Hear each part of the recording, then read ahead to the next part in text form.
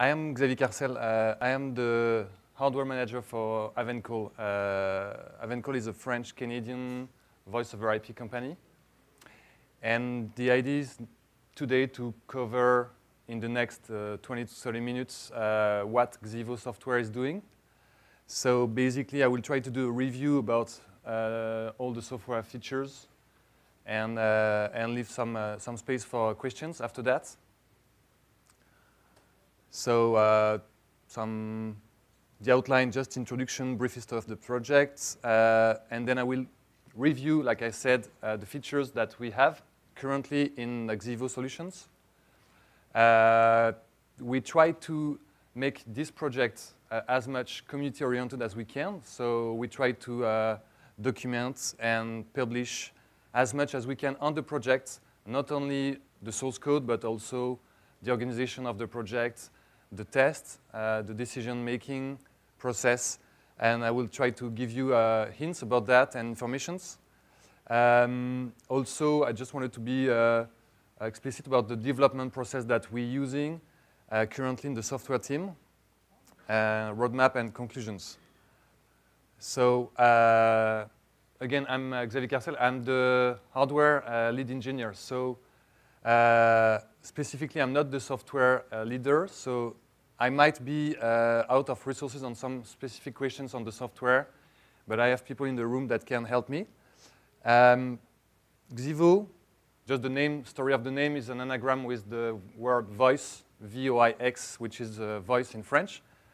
And we started the project in 2005 using asterisk 1.2 in French, and now we have branches in France and Canada, Quebec City, doing R&D in the two countries. This is a complete GPL v3 solutions that we provide as a distribution. So you can download the ISO and just test the ISO functionality or Debian package. French people tend to like Debian as a distribution, so we have packages XiVO for Debian. This is a software and hardware solutions, and we package everything, and we can either propose services along with the software or sell the full solutions with the software installed on our own hardware. So the solutions. So basically, at the bottom, of course, we need to use hardware. So we have a different size of hardware, from the small businesses to the large ones. As we speak, the largest installation we have in France is 1,200 phones or users. And on this one, we use the XiVO Corporate, which is the large appliance that we carry. On top of that, we will have the packages, the Debian distributions, then asterisk as the call engine. We are currently using 1.8 and moving slowly to 11 and 12. And on top of that, XiVO, which is different components. So it's a web server, it's a CTI server, and client platform to interact with the server on different platform. Just a small reminder on the hardware.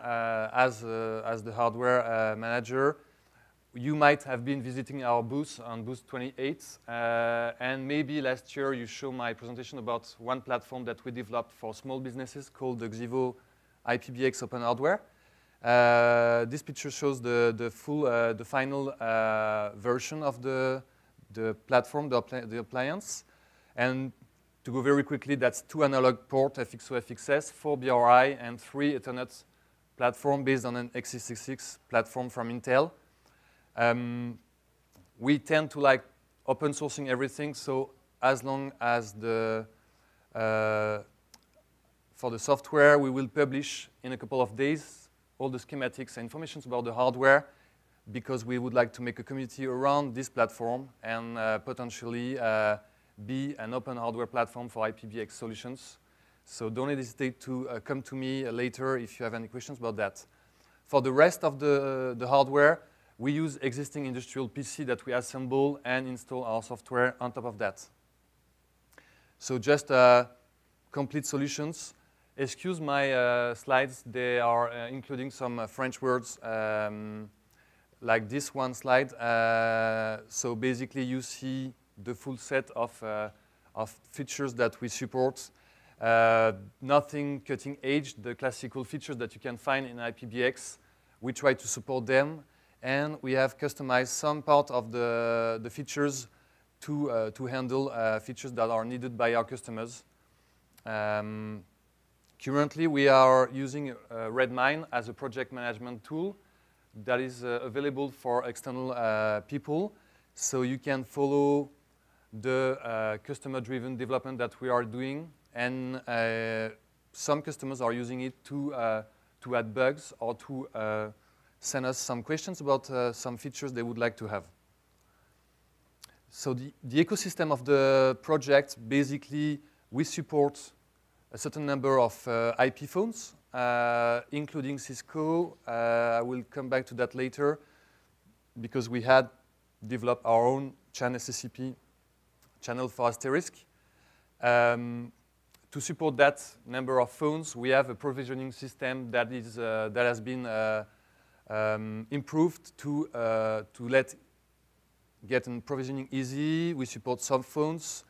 We have clients for specific platforms to interact with our server. And we support a number of PCI cards and also our own platform. So just interoperability with other applications that you know.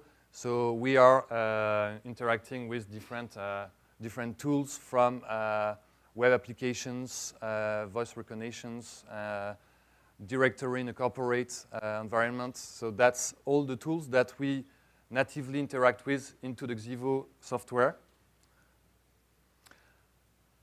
These slides, I hope you can read all the lines. This is kind of blue on gray on black, so sometimes doesn't show up very well. So you can see basically all the components that we are using. You see Asterisk on the bottom, connecting in SIP, and then you have different components, including the CTI server that we will connect to. We use AGI and MI to interact with the Asterisk server.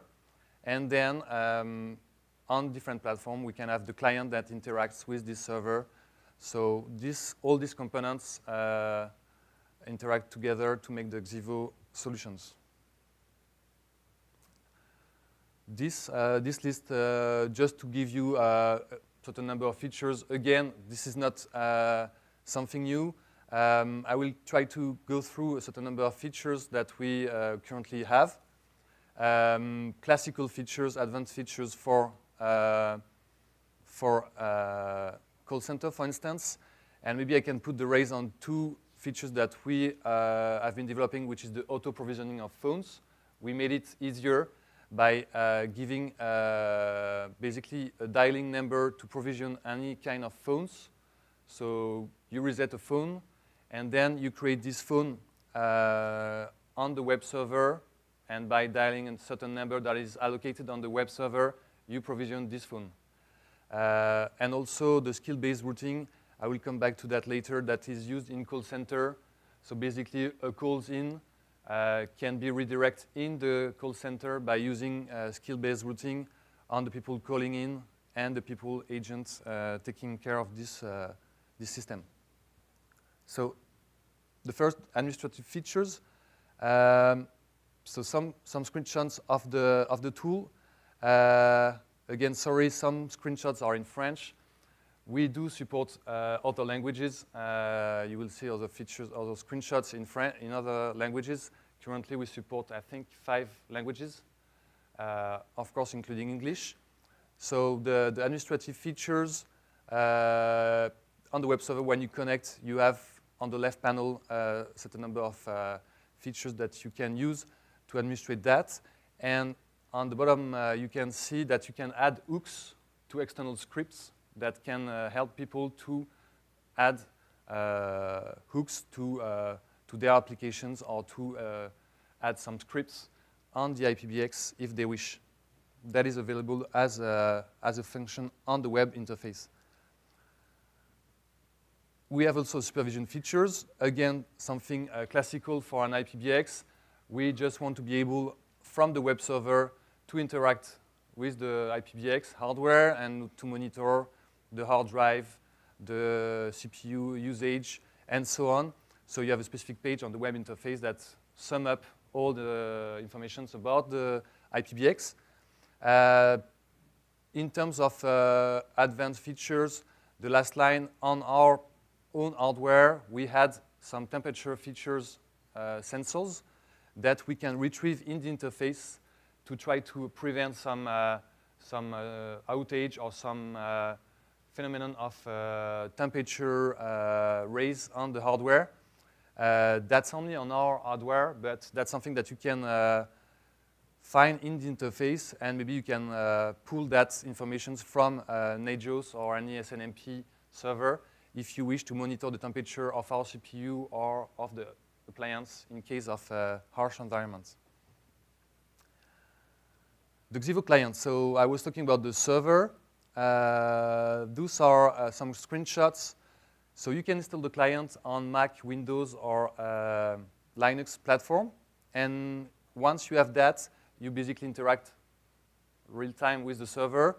And based on your privileges or profile, you can basically see the vision of the IPBX, administrate, control, and you can also do drag and drop functions. Like on the top right part, you can see basically all the people logged or registered on the IPBX. And if you want to transfer a call, you basically go on the interface and just drag and drop a number, and you can transfer the call. You can also information about the queues, your voicemail, and so on. So that's something that are useful from the client side. We have an Android client now, so you can also use that platform, mobile platform, to interact with the server. And we are working on an iPhone client also. More administrative features. So again, something classical. You can use a certain interaction with mail server. And for instance, if you receive a voicemail, you can forward this to your email box and read the voice message that you receive, along with all the information related to that. Also, fax to mail. We support fax to mail, so you can receive the fax in your email box. So XiVO and the call centers, we have been the last 2 years having more and more customers, call center customers, mainly in France. So we have been extending our features to support and to help the call centers. So we try to support all the call centers' requirements, and as I say, we add more and more features to that. In the queue management, we have been developing a custom skill-based routing branch. This is not included into Asterisk trunk, so this is a specific branch that we support ourselves, and that helps us to route the call based on some profiles or skills that the calls holds. Agent management, real-time and consolidated statistics, that was a requirement from different customers, so they wanted to have real-time statistics on the calls, on the queues, and consolidated statistics on 1 week, 1 month, 1 year. We have on the CTI client, so on the client side, we have what we call a pop-up that can basically in real time gives you information on the call center. And we have possible connection with specific business tools. If one call center is working in a specific branch or specific business, they might have specific tools. And we have an API that allows these guys to interact and connect with our CTI server. So this very heavy slide, I was trying to beat the contest of the heavier slide. Just the routing process when a call arrives in the queue for a call center. So basically there is 8 steps. The call gets in. There is scripts to analyze the call. the calls goes in some queues based on some requirements, and then we will recognize the incoming call, and from this call, from this caller ID, if this caller ID registered in our database, we should be able to pop up information on that user and being able to transfer the call to the agent taking care of that, that call, so that when the agent receives the call or treat the call, he will get all the user's information right away. We have been using that along with callbacks functions. So we have one of our customers that, that is using callback. So basically, if you have specific applications on your phone, you require a callback from your provider, insurance, or of whatever. These applications will send an alarm to the provider, and the provider will retrieve pop-up the information and only call you back when the agent is linked with the user information to make a useful call. The queue management of the desk. So if you are logged, for instance, as the administrator of the queue, you will be able to see in real time the situation of the queue, and you can be able to see how many number of calls are waiting, transfer that call, manage the transfer to specific agents on your desk from this client. So we have real-time supervision features. Again, you can see how many people are in the queues, how many people are waiting, and you can also set up thresholds, meaning that in case of too many waiting calls, you can go in orange level or red level, and to treat that kind of threshold according to your specifications. So we do that in this interface. That again doesn't look the same if you have specific privileges on the IPBX. Okay. Now that you have your call center running, IPBX running, you want to make statistics, and we have developed a predefined report in HTML formats statistics tool. So you will be able to get some statistics, retrieve them monthly, yearly, weekly, daily, and we can drill down, for instance, statistics that you are looking for the next month or next year, and you want to drill down and go into the statistics for that period of time. So that's available, and you can also export that in CVS format. That's something that is available on the server, so you can just go on the web interface and retrieve that information, or you can download, export that, and treat that on a specific statistics tools if you wish. So again, the supervision for the queues, you see some screenshot of that. A requirement that we had from numbers of customers was to try to support Cisco phones. People that has bought Cisco phones tend to like to keep them. They are usually, there are a number of features, they were maybe costly, and they want to keep them. So we decided to implement a specific SCCP skinny channel for our asterisk version. And so what we did, Nicolas Boulian, who is there in the room, is responsible for that channel. So basically developed from scratch a specific channel, SCCP channel. We were using before another library, and we decided that due to so much deadlocks and problems with that, we're going to implement ourselves.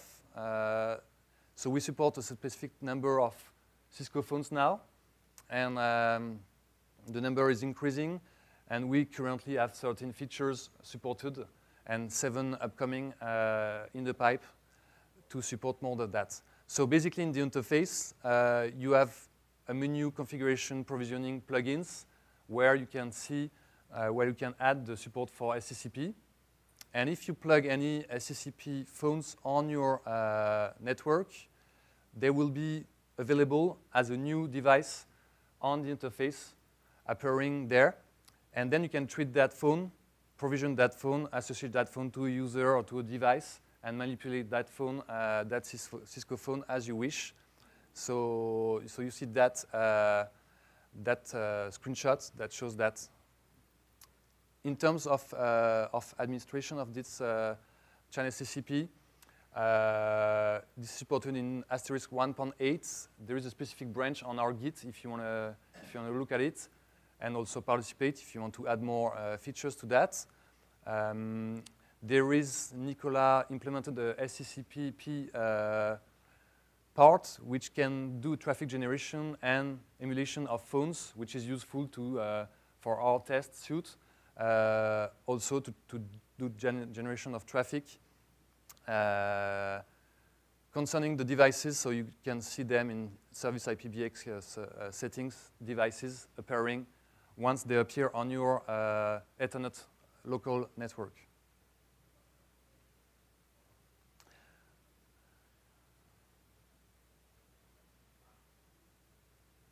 Sorry, I think I have some problem with my slides.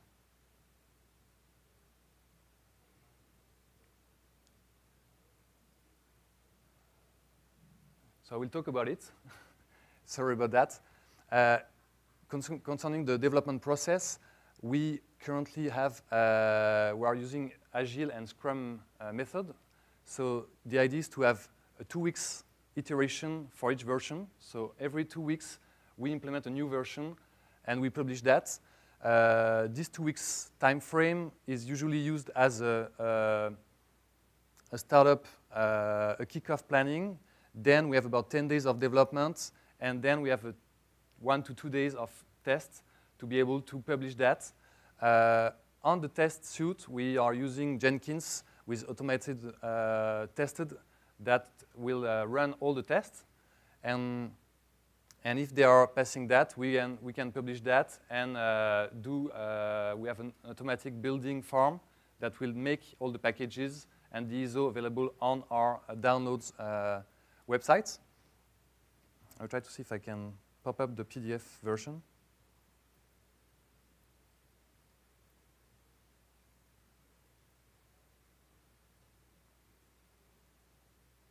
Sorry about that.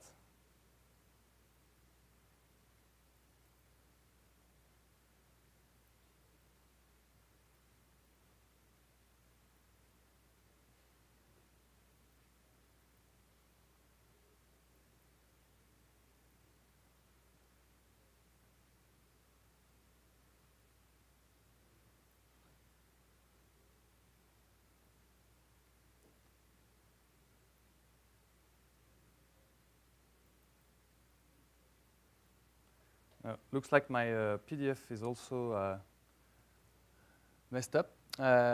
So I will try to give you a list afterwards, if you wish, of the URL we have. Just my last slide before concluding was to talk about. So basically, the idea of the project, I wanted to say in the development process, is to be as open as we can. So we have a documentation platform web, so documentation.xivo.fr. You can follow all the documentations. We have a Git, git.xivo.fr. We have a download website, downloads.xivo.fr, and so on. This map represents the situation a couple of months ago of the downloads of the ISO we have. So we definitely see that the community around XiVO is expanding. We are willing to have more people in the community, and not only we have community in France and Europe now, but we see people downloading our ISO, 10 to 20 downloads each day now. So the community is expanding rapidly now, and that's just a small world map of the downloads that we had a couple of months ago. And I think I'll thank you very much for your time, and I leave some rooms for questions. Do you have any questions? Yes? How different is the SCCP channel we developed from the one that is already available on the internet? So the question is how much the SCCP channel we developed is different from the skinny ones that is available with asterisk? Yeah. Well, maybe you can talk afterwards with Nicolas, who is in charge of this channel. Do you have other questions? I remain available after the talk if you wish. And I thank you very much for your time.